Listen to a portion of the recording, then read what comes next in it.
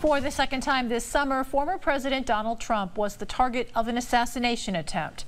It's an historic spike of violence towards anyone who sat in the Oval Office. Good evening, I'm Sharon DeRieg. And I'm William Ingalls. For many people preparing to vote in their first election, it's a kind of violence they have never seen before. TV6's Haley Ryan spoke to students at Black Hawk College about how the assassination attempts shaped their view of the election and the political climate. I don't know, it's scary, kind of.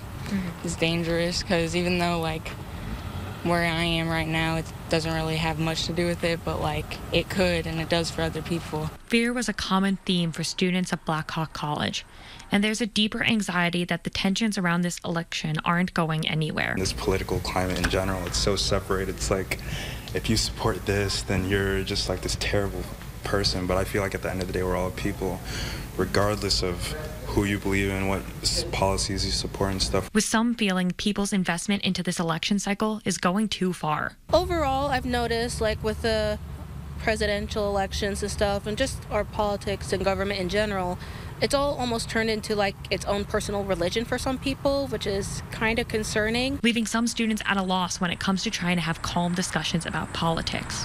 I feel like it's like one of those kind of things where like the country is like, there's a lot of wants and needs, and I guess it's just like a lot of emotions everywhere, and I don't really understand it, but I hope that, you know, things get better.